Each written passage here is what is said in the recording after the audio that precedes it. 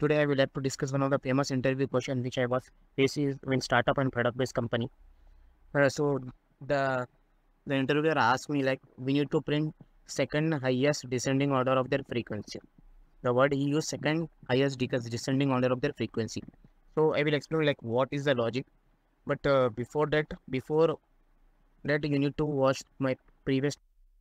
So what in first video what I have done.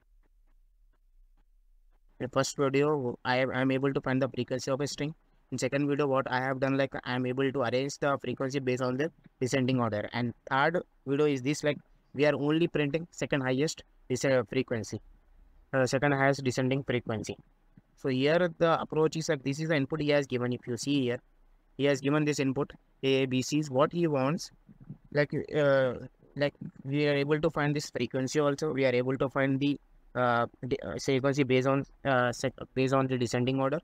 Now he wants second highest descending frequency. That is A4. This 4 has come second highest frequency. He doesn't want C5 B2. He just want this second highest frequency. How we can achieve that? But before that, watch that my two previous videos.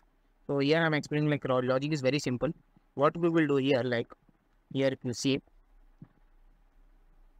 Yeah, you know, like this process is like to find the frequency. We can print the frequency by using this one, and this logic is there to find the to arrange the string based on the descending order of their frequency, like I have done in previous video. 5 C is equal to 4, A is equal to 4, B is equal to 2.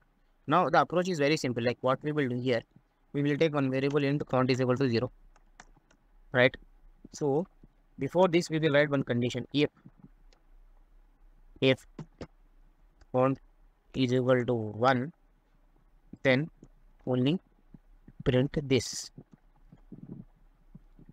Break. Just we are stopping. After we are printing, we are stopping. It is like same way like when you go on board or something, you will see something or you need to stop at that place, you will stop. You won't cross another road. Why? The reason is like we are using break. Here same way is there in programming also, like we want to stop some execution at some point of time, then we'll use this break. Now the thing is simple approach is there for this one. Font plus here font plus. So what it will do, first for loop comes here, it will check count is equal to 1, no condition fails, then it will go after if block and it will check count. The count value is 0, previously it is 1. Now it has come, now it will print second value. So it will print this value. Yes, I will show you here. Run. A is equal to 4, it will print. Just if you debug the code, you will get to know. Here count is 0, no condition will come, it is fail. And we have what we have value, we have this value, C is equal to 5.